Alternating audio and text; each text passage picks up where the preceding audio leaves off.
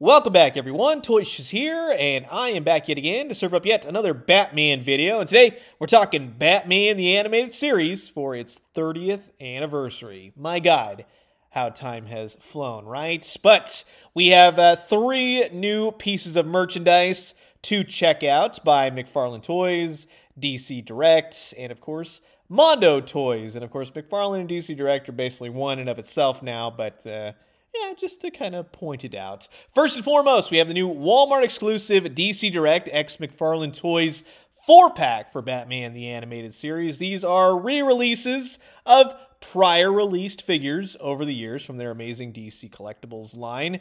Kinda, sorta, loosely based off the Laughing Fish. That's where all four of these characters would have roughly hung out on Batman the Animated Series, because you have Detective Harvey Bullock, Batman, Harley Quinn, and the lovable Joker. And on the back side, really nice photos of the figures. Here's the barcode. These are starting to ship out online. No word just yet if they will be in actual stores. And then, of course, continuing on, McFarlane Toys, loosely ex DC Direct, even though it says it on the packaging. But again, Batman the Animated Series, front and center. And this actually has a press for light feature, right? So that's pretty cool. Kind of mimics the opening credits. 30th anniversary right there on the top of the box, and really nice graphics all over. Very indicative of Batman the Animated Series. And of course, on the back, it shows you exactly what you're getting. A McFarlane Batman the Animated Series figure with a nice base. Here's a picture of the battery compartment, just in case you need it. And here's the barcode as well. Just as an FYI, these have been in the stores for quite a bit now. I actually picked mine up for $13, I think it was total, right? They're hitting clearance, so if you want one, you're going to like the base, just saying. And then on the Mondo Toys avenue for Batman the Animated Series, we're going to be taking a look at their brand new 1/6 scale Joker. And this one is the standard version, not the SDCC version that was limited to 1,000. But look at the gorgeous artwork on that. If you haven't already, check out Mondo for all their prints, all that good stuff. Because on the back side of this one, an amazing graphic of Batman the Animated Series right there. Man, oh man, does that look good. And of course, you can pull open the little flap right there, and you get even more amazing artwork based on Batman. They're finny, they're funny, and oh so delish. They're joyful and jolly, the Joker fish. And that is, again, one of the best Joker episodes. The animation towards the end of that episode is amazing. I like that they got the two goons and Harley. This was a tough caper for old Harley with all that fish, right? But in either case, this is going to be fun. So sit back, relax, grab yourself a nice hot cup of coffee, maybe bust out some of that Shirley Walker music, right? Just to get the old blood pumping. This is a look at the 30th anniversary of Batman the Animated Series, featuring McFarlane Toys, DC Direct, DC Collectibles, and of course, Mondo Toys. And while I got all you jokers here, I just want to say thanks so much for always checking out my Batman videos. If you haven't already, please do consider subscribing. Old toys, new toys, daily news updates. I guarantee you'll find something here that you like. Now, we're going to kick it off with Mondo Toys, with their giant 1/6 scale. Basically, it's an art toy in and of itself. They make really awesome adult premium collectibles. Let's just be clear, especially with the prices. But they definitely know their stuff when it comes to animated features and really recreating all those joyful moments from, let's say, Batman the Animated Series. And very clearly, yes, comes with a ton of accessories, a ton of swap-out hands. So you have hands for days. And very specific hands that could recreate a lot of moments from Batman the Animated Series involving Mark Hamill's Joker. When you go back and watch the animated series, you can tell that they very clearly looked at what they're doing, the gestures, the mannerisms for the Clown Prince of Crime. And I'll show you coming up. Yes, you can really swap this guy out and make it look good, because he comes with two laughing fish, the terrifying laughing fish. There's going to be a lot of laughing fish in this video. But overall, they're really nicely painted, nice big red smiles, the teeth, always so creepy. Now, here is the bomb from the particular episode, Joker's Favor.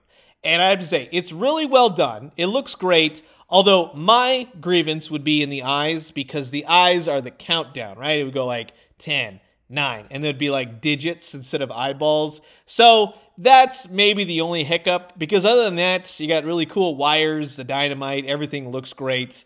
And yeah, it's customized because that's how a Joker do. And then you got some playing cards. I like that they're all kind of stacked, but maybe a single playing card because, you know, the Joker loves throwing those. That'd be pretty cool. He does come with an ice pick, you know, just to be able to figure out who iced the old gang. At least that's what I'm assuming it's from Mask of the Phantasm. And you get the candle from Be a Clown from Jordan Hill's birthday party from that particular episode. It's nicely rendered. The paint kind of goes every which way. Little nicks and scrapes here and there. Some parts on the Joker aren't exactly painted the best, but I get the idea of what it is. And then you get a classic bomb, right? I would say would have been really cool to have little fire effect piece that you could kind of stick on this, or the candle. That would have been really nice. But this to me comes from that episode, was it Harley Quinn, when the Joker steals the bomb and he throws it to the guy and it explodes. He thinks it's a real bomb and it turns into a gas bomb and kills him. But yeah, anyways, the Joker head portraits are very, very well done. Each of them a very cool expression for the Joker, leaves a lot of options as far as display ability. Now, I will tell you honestly, some heads are painted better than others. It does have that really cool cell shading, which I enjoy.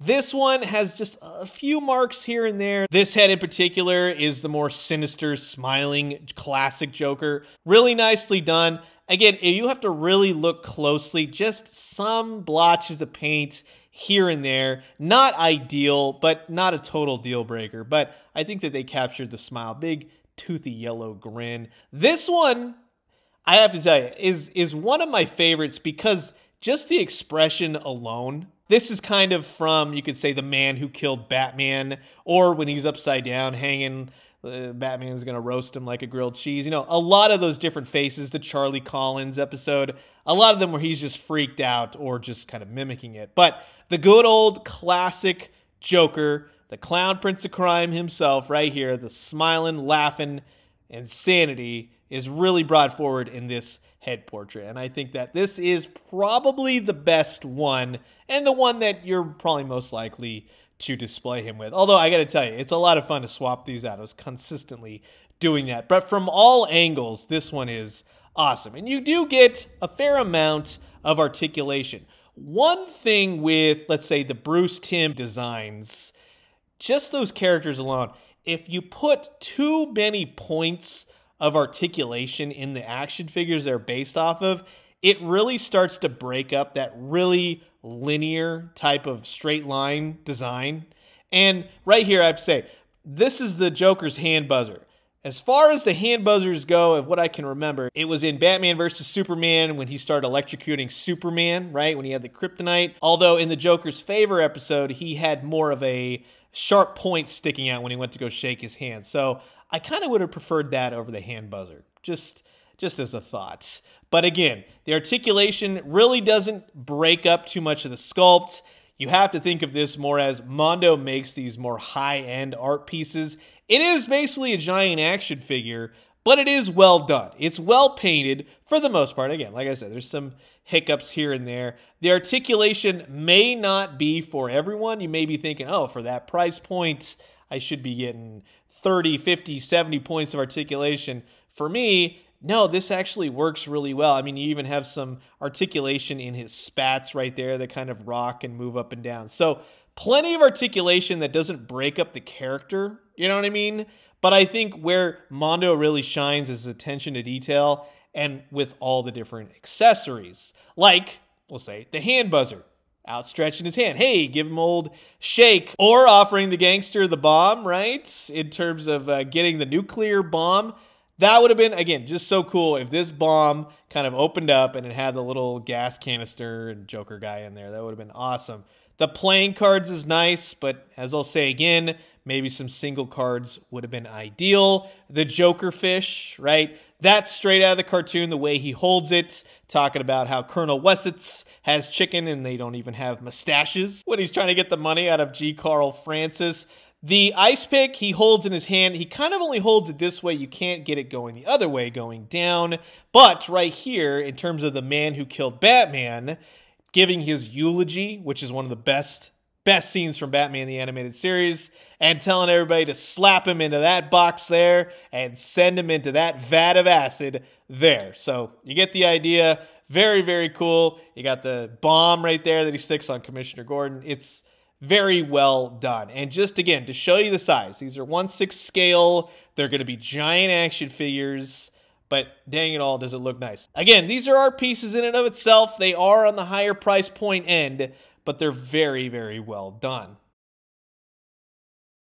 Now, moving into McFarlane Toys with the 4-pack for the Laughing Fish. I'll tell you again, these are reissues of prior released DC Direct, DC Collectibles, Batman the Animated Series figures, but I don't have any of those, and I'm stoked to have these. Now, first and foremost, Harley Quinn comes with her little Harley wand, and again, this is from Harley Quinnade.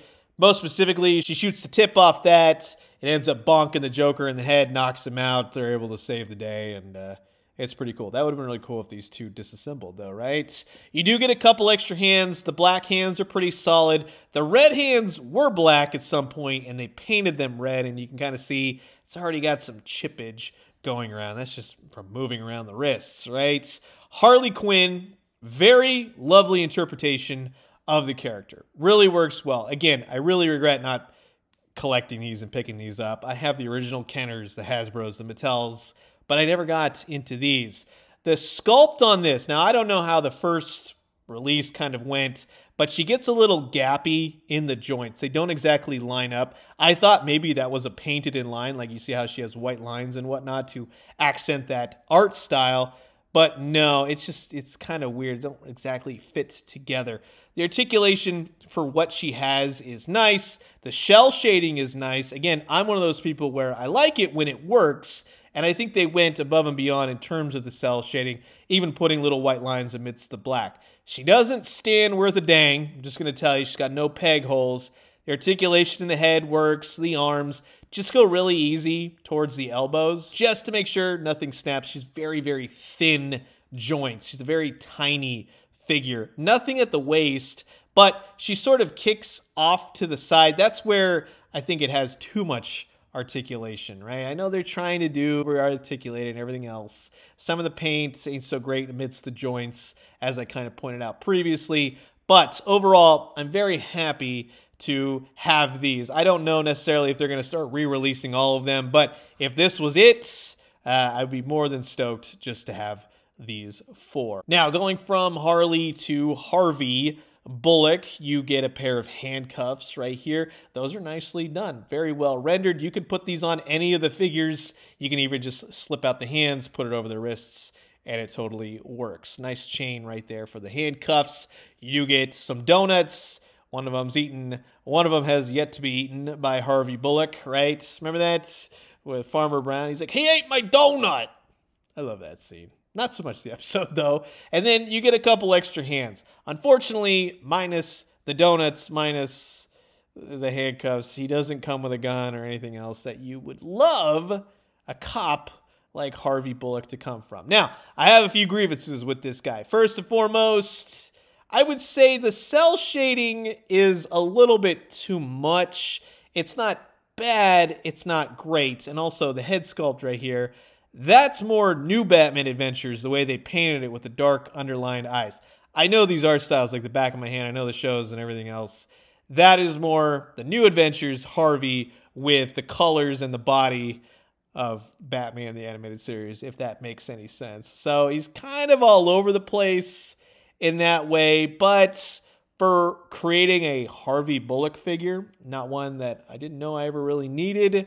Like I said, the cell shading is what it is. It's a little bit overdone. Sometimes it doesn't make a whole lot of sense, but for what is there, it's okay. Articulation, he's a bit of a brick of a figure. I would say go really easy in the arms. Some of them are kind of stuck initially. Nothing I had to heat up, but just something to keep in mind. The legs are pretty solid. He has weird cuts, right? Not so much of a waist swivel, the little tiny legs, his little hooves. Don't get me wrong. He's a nice looking figure. It's nice to have Harvey Bullock from Batman the Animated Series. It just has some issues here and there. But, you know who doesn't? Well, the old laughing fish, of course. So this one, as opposed to like the Mondo, obviously is a very smaller laughing fish. I think it's well done. Nicely painted. A little bit of the green, the white, the yellow eyes. It looks like it flopped right out of the episode. And then, of course, Joker comes with a dozen extra hands, doing all kinds of stuff, but no weapons, no guns. He just comes with the fish. However, what he lacks in accessories, he more than makes up for in terms of the head portrait and the body. And I really like the way that this looks. The head portrait is sinister. It's terrifying. You could even say it's kind of the head portrait from Batman Mask of the Phantasm a little bit. Kind of sort of the ending animation from the Laughing Fish. But I really like the eyes. The one thing I would say about the teeth, it looks like they just stuck around with the red paintbrush and used the red to kind of paint the spaces between the teeth instead of using black. I would have preferred black. It kind of looks like his mouth is like a little bloody. You know what I mean? He's got various cell shading every which way on the underside of the arms and then around his lapels and everything else. As much as he's more of a limited articulation figure, which again, I don't mind, he has a hard time standing from time to time. His odd spat shoes kind of work against him a little bit. He's more back heavy than anything, but yeah, that's a sinister, creepy looking Joker. And again, very happy, one, that they went with this particular portrait. And I think that overall the cell shading makes for a great action figure. But I'm going to tell you my favorite out of the box set. It is, of course, Batman himself with various gadgets. I really like that the bat grapnel is sculpted into his hand. And I've been thinking about that recently. I wouldn't mind more accessories just sculpted into the hands. I think that it would help. I end up leaving accessories in the hands all the times, but you got various weapons. You got Batarang holding hands. The Batarang, I'm going to tell you, that's an odd colored piece right there. It's like two-toned. However, happy to say that the hand for the Batarang actually holds the Batarang quite nicely, so no problems there. But I'll tell you, Batman himself is very well done. The proportions of the Dark Knight, this is the figure that I've been wanting since the Kenner days. This is great. He's got one peg hole on the bottom of his foot right there on the right-hand side. But as you can see, the attention to detail, the sculpt, everything matches up for Batman. The head gets a little sloppy with some of the paint. I'm not too stoked on the way the mouth is, but overall, yeah, I'm very happy with this guy. The articulation, not too much, not overly articulated, but just enough to do all the Batman posings that I want. I know that some of the previous DC collectible animated offerings can be kind of brittle, so that would be my warning to you. Just go easy, especially in the legs. They kind of make me nervous. Usually when you start to kind of get them going, you really have no problems. Double jointed knees, you get a little articulation in the feet and in the boots. So overall, I would tell you, just again, go easy. It's just a matter of taking your time, maybe heat them up a little bit. The cape looks great. I love the blue on the underside, black, and you got a little bit of that cell shading going on. So this is essentially, this is like one of the best Batman animated series figures ever. The one caveat to everything is I don't like the way they painted the trunks. They're too high right here. It bugs me. Some people might look at that and go, come on, man, you're just nitpicking. But it's just something I see, and now I can't unsee. It should have been cut a little bit more, something like maybe drop that line down a little bit more because I think that it's too high. But other than that, with the accessories, the sculpted in detail, everything else, that's one fine looking Batman the Animated Series figure. And that being said, going from that Batman to now this Batman, you know, it's like night and day, right? Now, there are some good things about this, most specifically the base. Just going to be quite honest with you, especially the light up feature, which I absolutely love. So we'll turn the lights off here and I'll show you firsthand. That's awesome. That is exactly the Batman, how it looks. Even the buildings in the back, right? When the lightning strikes, you get no credits. You just instantly know that it's Batman. And it looks good. So in that sense, I'm going to tell you right now, if you don't want to watch any more of this particular segment, just buy it for the base. You'll be very happy. He comes with the exact same accessories that you've seen with other releases of this Batman. I really wish you could have taken out this part of the grapnel because that's a cool looking grapnel. They did a great job there. The Batarang, not so much. It's still too big. It's very clumsy. It's oddly painted. It's got some oil paint in there. You get 2 extra hands. You got some of that cell shading on there. The Batman himself, this is the exact same figure we've already seen released twice. Same head, same body. The only new part is this really gorgeous cape. I'm going to tell you honestly, that's a fantastic cape. That's the only new piece to this whole thing besides the base, but they nailed it. That's a great looking cape.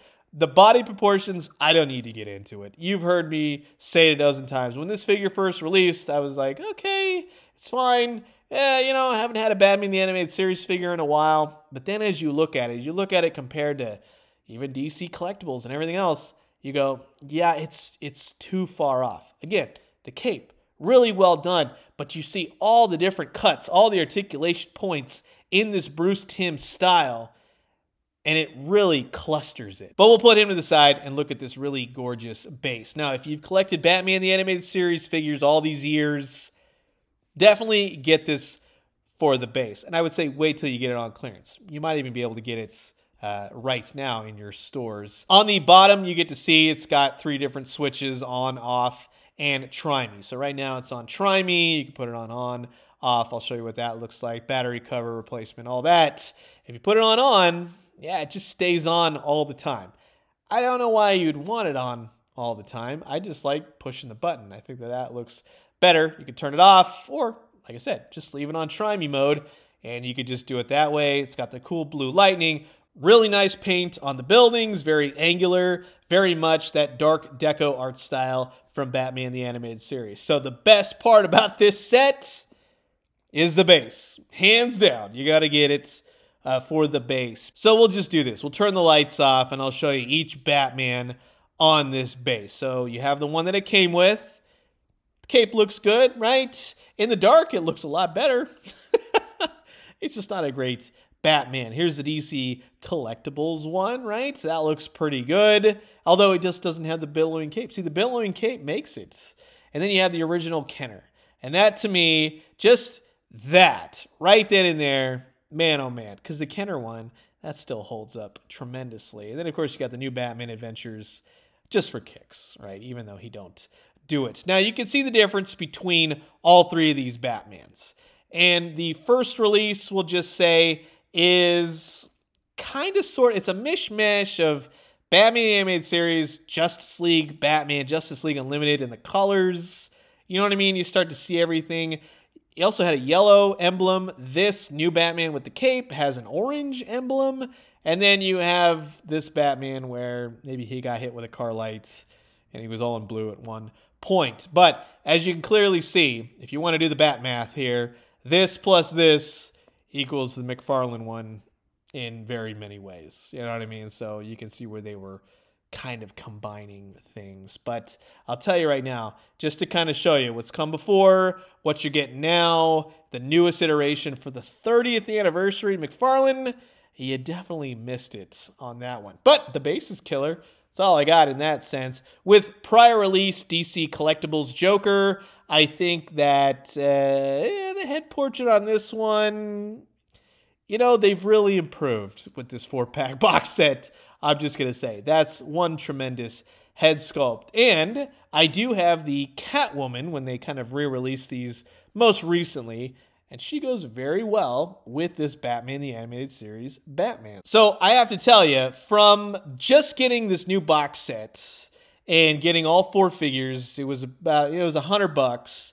They really nailed it. From all the accessories for really what all these figures go for now, I'm not going to go back and collect the line. That's just not going to happen. If for some reason I came across them for a good price without looking, well, that's a different story. But for just having these, for having this Batman, for putting him on this base, for putting it all in my DTOF shelf for my Batman the Animated Series collection, yeah, the box set is definitely a home run. Definitely recommend it. So that will wrap it up for my look at all these brand new Batman the Animated Series figures by various companies. And thank you to Mondo for sending out the Joker for the purpose of this video. Lots of great 30th anniversary tie-ins. What was your favorite? You've heard my thoughts. Comment below. Let me know. Let's talk everything Batman the Animated Series.